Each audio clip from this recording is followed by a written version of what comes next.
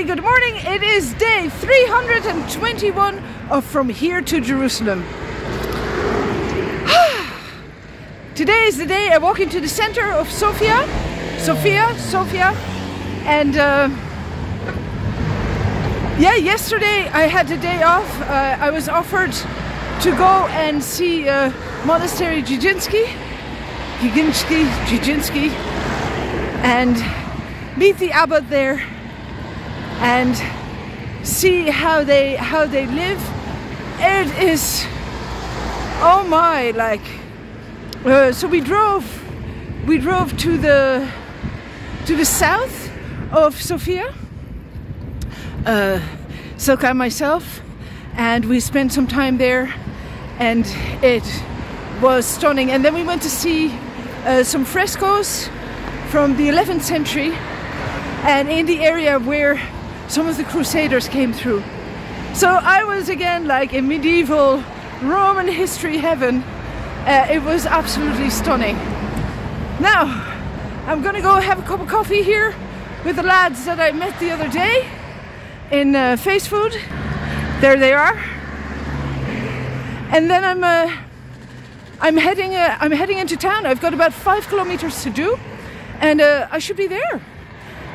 Fantastic.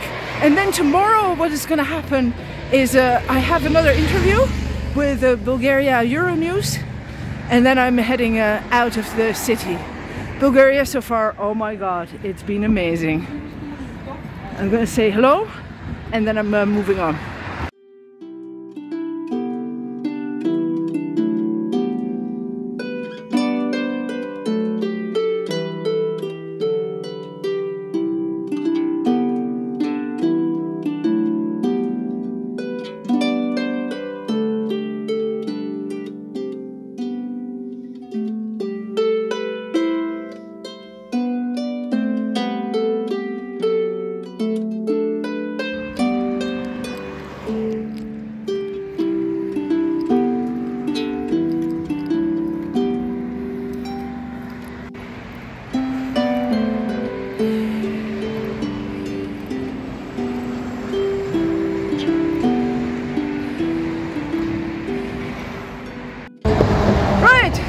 Cup of coffee and some chippy chips, because as you do, you know, at the end of the morning, why not? Need your strength. So, can't believe 321 days of From Here to Jerusalem, walking from West Cork to Jerusalem with a harp on your back. Sean the harp is here, Jerry the stick is here, my good self. The sun is blazing. It must be over 15 degrees because I'm sweating like an otter. These are always the hard bits. I keep saying the same thing over and over again. Urban centers are hard to walk into, and I don't mind city walking. I used to walk Amsterdam at night and Paris at night. You know, less traffic, different perspective.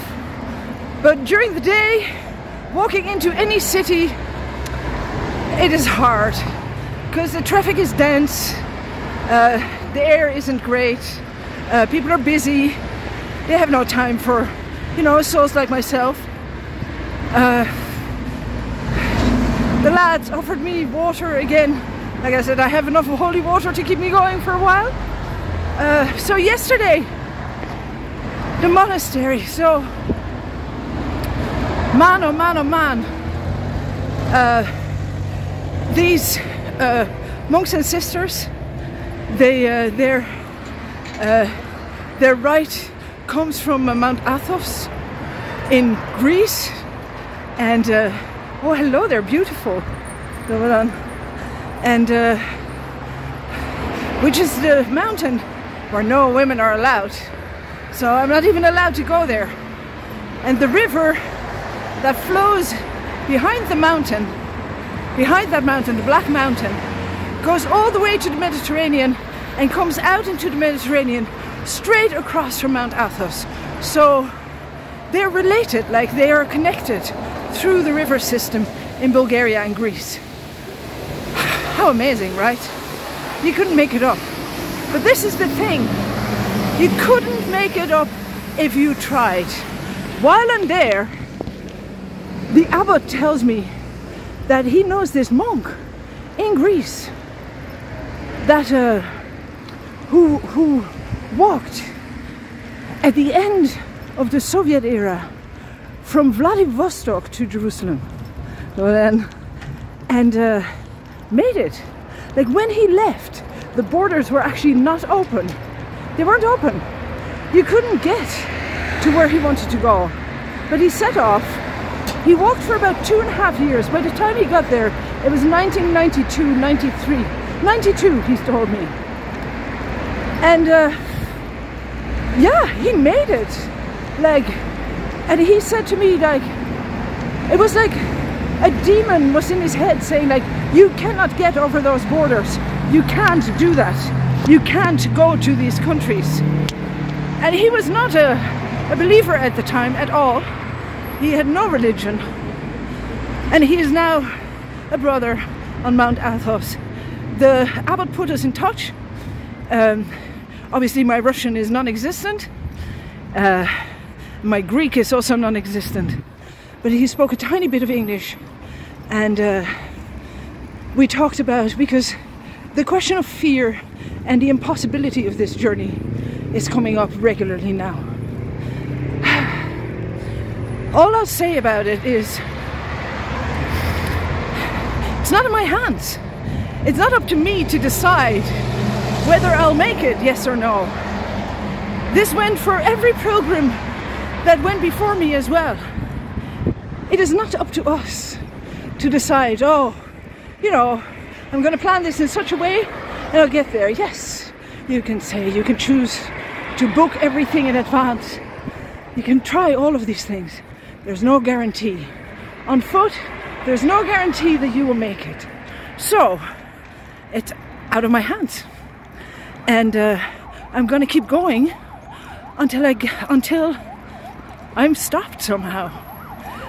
That brings up the other question, which is why. I think I said something about this already in a video 2 days ago. I don't need a why. I'm a pilgrim. I walk pilgrimage. I'm on foot, on my own power, on my way to a place which is very powerful. After we visited the monastery yesterday, we went to another monastery near Zemun. Zemun Monastery has a tiny little square church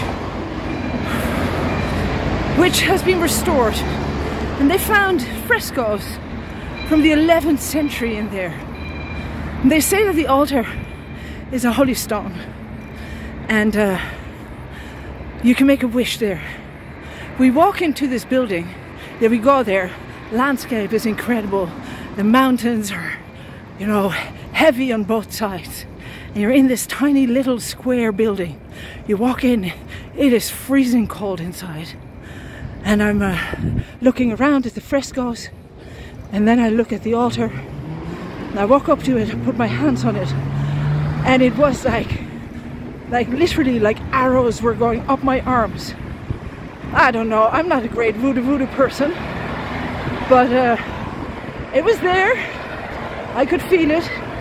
I made my wish. It's very clear what it is that I want. And today we walk again. Okay, now enough of all this stuff.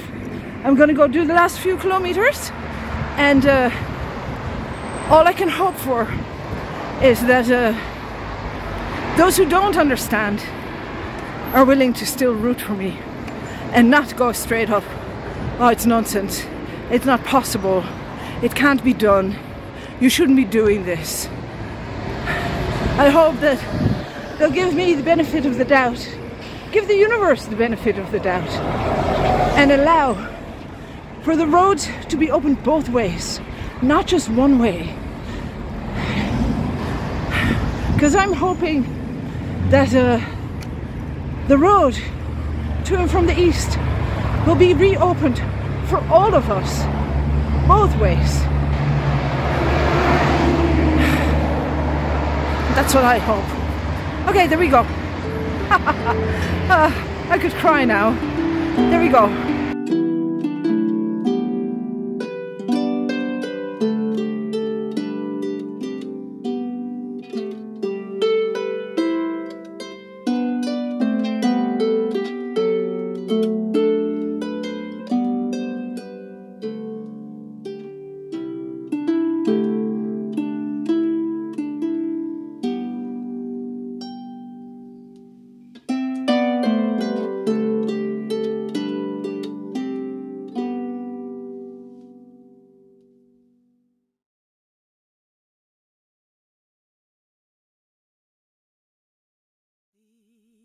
Old Irish harper, he comes to me, he takes my hand.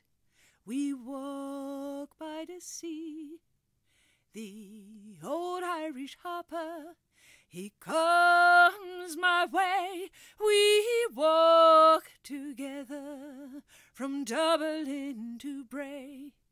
He says, lift your feet, for that's what we need. We need dance, we need song, so keep playing strong. That's what your gift, that is how you must live, that is how it must be. It'll set us all free. The old Irish harper, he comes to me, he takes my hands, he says we are free. The old Irish harper, he comes my way, he holds my hand.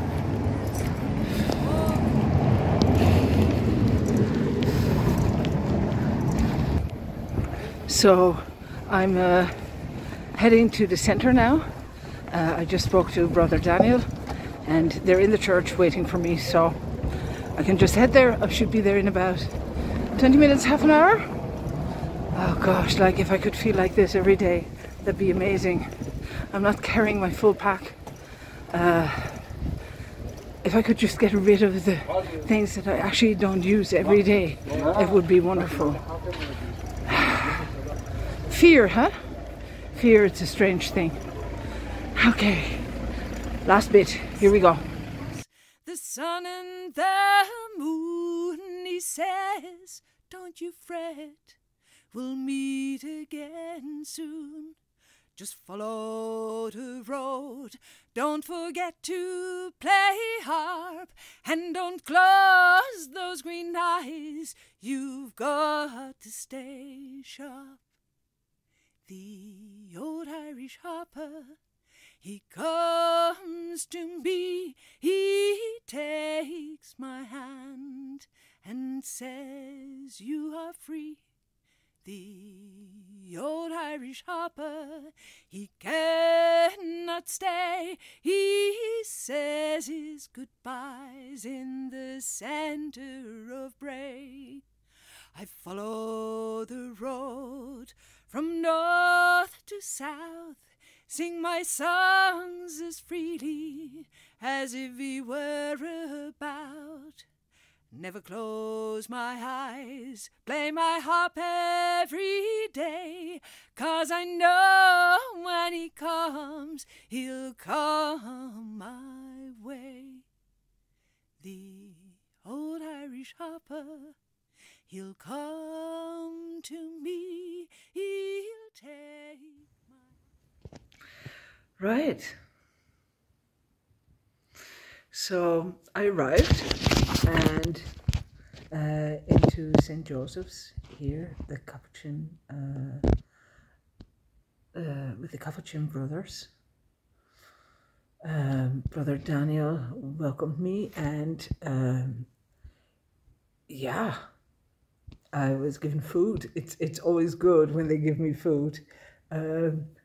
So there was this lady, she was, I said to her, I'm moving in, I love your cooking. Then we had a discussion about what was it? Kebab. And this Bulgarian guy said, kebab is like meat in sauce. You guys in Western Europe, you don't understand. Like, you don't understand. And she showed me a photograph of what Bulgarians say is kebab. And then she said, how long was I staying? Because she can make me kebab.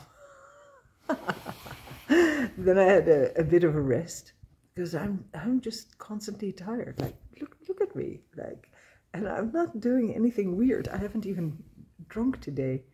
Anything, like just water, tea and coffee. Yeah, Brother Daniel has made me a bed here in a meeting room, and he kind of went like, how long are you staying? I said, I don't know. So tomorrow I'm meeting with a friend of my friend Eva Maria in Berlin, and I'm doing an interview for Bulgaria Euronews. Doesn't mean anything. Like, Euronews is such a big Euronews is so big, like it goes through the whole of Europe. It's a very young reporter. I'm gonna find out. I was originally I was gonna go back to Slivnica, but I'm having issues with my route, and now I'm thinking maybe I should just stay here. So I have to still let her know, because I don't want her to feel like I'm ungrateful. I had such a lovely time with her. Maybe I could just meet with her here in I don't know, I have to think about it. I have to actually look at the route, because the route that for now I am looking at taking, I'm not going to enjoy it. So this is the deal. Bulgaria, Via Militaris, is like, oh, big roads. But there is, like, I saw yesterday in the mountains, this is a beautiful country, and there's loads of small tracks and small roads. So I don't have to walk those big roads if I don't want to. But the route then all of a sudden becomes like a whole lot more. So I have to kind of think what it is I want to do. I'm gonna sit on the route now. I'm gonna just sit on it, think about it, and make a decision so that I can let everybody know. So I walked pretty. Do you know, if I could just walk with my clothes and harp and the sleeping bag, I would be so happy. I would be so happy. But I needed a long skirt going into further southeast. I need to start covering my legs if I want to not have those experiences with those drivers stopping and like, I don't enjoy it. So I'm going to really display like the religious bits, and I'm going to cover myself up further because I don't want the hassle.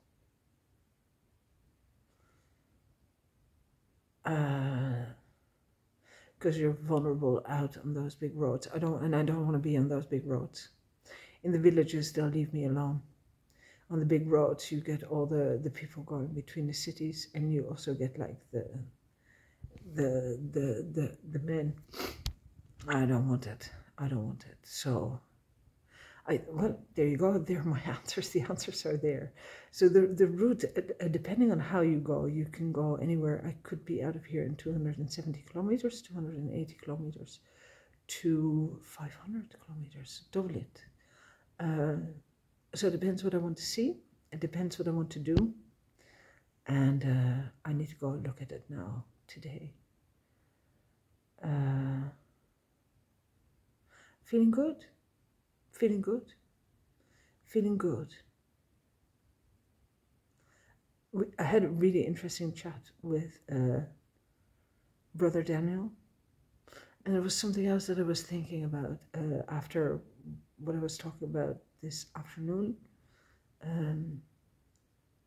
you know, this idea of pilgrimage.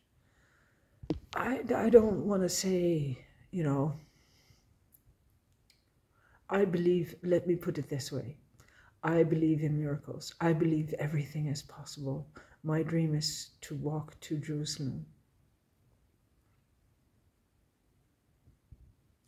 If your dream is big enough and you put your feet on the road, you make your dreams come true. I don't believe that, you know, I believe that reality is what it is. I know there is obstacles ahead. I know it's not going to be easy. But I don't feel it that way. I don't feel it that way. Because all I do is deal with what is right in front of me. So I'm not speculating. I'm not saying things are not true or possible or not possible. I have a dream and I'm putting one foot in front of the other. That's the way to make a dream come true. If you want to eat a car, start chewing. Yeah, I'm having a problem with one of my ingrown toenails. I've been cutting bits out and it's still bothering me, so I've cut more out. Now it really sores, so I hope that is alleviated by tomorrow. There's still so much to see here. Oh, and with Brother Daniel, I had a long chat about the differences between Orthodoxy and Catholicism. And really, like, he does both rites, so Catholic Orthodox rite and the Catholic rite. And he was saying, like, really apart from, you know, the obvious one, the Catholics have a Pope and the Orthodox don't. So they don't have one guy who's the boss. Oh, and on that note about Catholics having a Pope, from certain areas, there's a lot of criticism, a lot of pretty, you know, dogmatic Catholics are very critical of this Pope. But I was thinking about this today. There is a thing about the Pope being infallible. Like, if you're really, really an Orthodox, like if you're not Orthodox, if you're really dogmatic Catholic, sorry lads, you can't criticize the Pope, because if you're that dogmatic, you believe that the Pope is infallible. This man cannot make any mistakes. So you've got to stop, you know, complaining. You can't apply one part of the law and then not apply the other part of the law. If he gets to change stuff, then he changes stuff because he's the Pope. That's how it goes. So there's two main things: is the way they see Mary and the head of the church, and those are really the only two really discernible differences. He was saying, you know, this idea of the icons and the statues, they have statues in Orthodoxy as well, and the Catholics also have icons. You know, we have them on the walls everywhere. So we're scrapping that one as being a difference. That is really a cultural difference and not a religious difference. There is something in the credo which is different as well. That's really, he couldn't say that there was more. He said both of it is like, you know, very much very, very, very similar.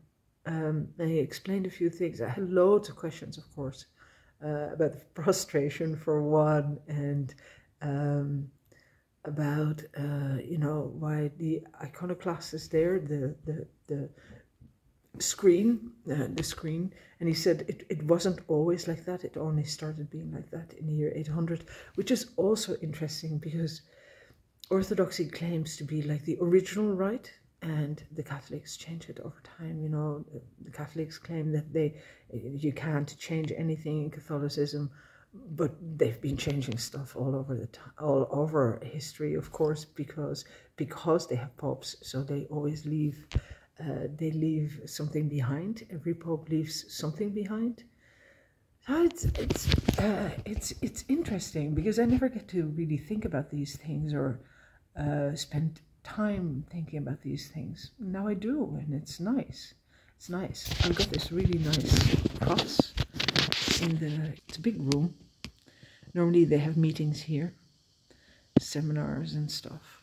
There's a whiteboard there as well, my towel. Then across the hall they also have AA. So they're very, like, the mission here is one of you know, of being present and working with the expat community, the Catholic expat community here, and it's very different to a lot of the other missions. It's nice. It's nice being here, and I'm very grateful to be here. I went to Mass this evening, and although I couldn't understand any of it, the priest, he did a pretty Irish version of Mass. It was pretty quick. And tomorrow morning at 8 I'll go to Mass again.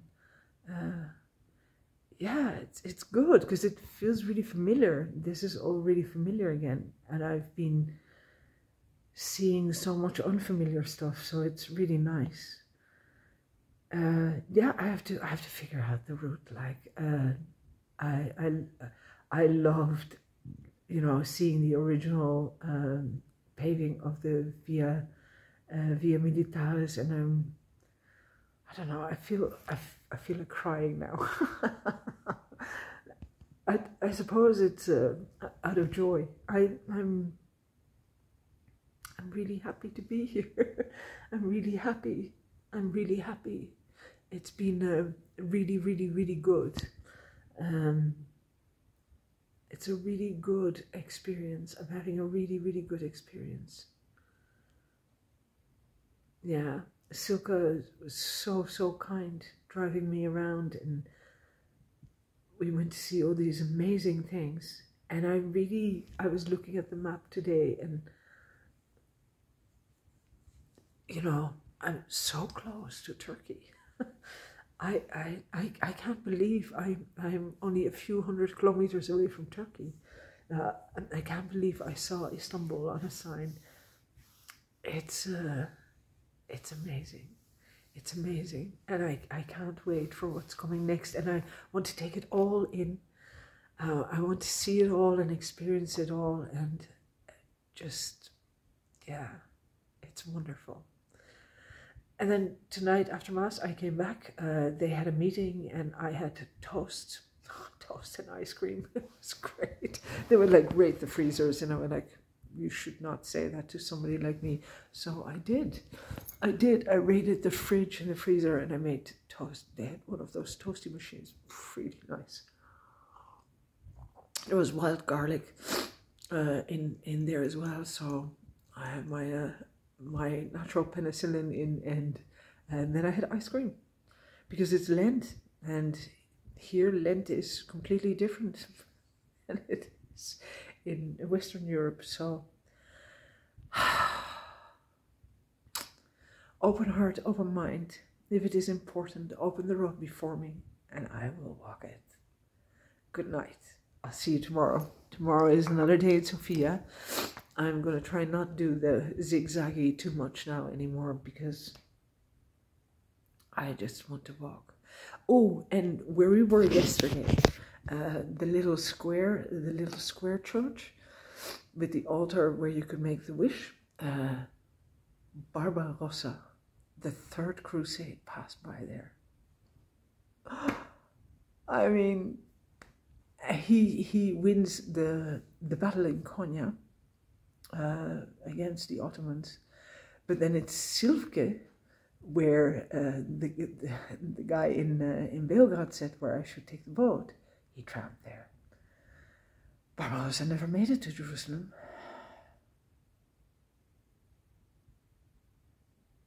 There's no guarantee. Good night. Tomorrow is another day. Sofia. Today was a good day. I'll see you again tomorrow. Thank you for being here with me. Good night.